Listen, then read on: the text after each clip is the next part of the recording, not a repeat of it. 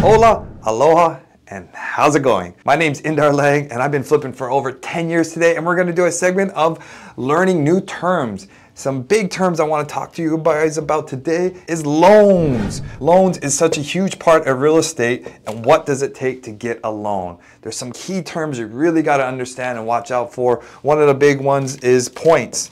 Points is a super important thing to understand. What is a point? A point means 1% of whatever you may be doing. 1% of the loan you may be getting, you're gonna pay to that lender. Most of the time, that's what they're referring to. Or you can buy down your loan for a point. So point means 1%. And 1% is a lot sometimes in a deal. It can be 10 grand sometimes easily. So understand what a point is huge. And another one is LTC and LTV. That's loan to value or loan to cost. So you may be getting a loan of say 80%, hopefully if you can find that, or down to 60 or 70%. So there's different loans you can get. And obviously I would like the highest loan to value, loan to cost. I want to get up into 80% loans or 90%. More money I can borrow from the bank, less money I got to use. So understand LTV, LTC, super, super important. Those are some key terms to know in it. Aloha.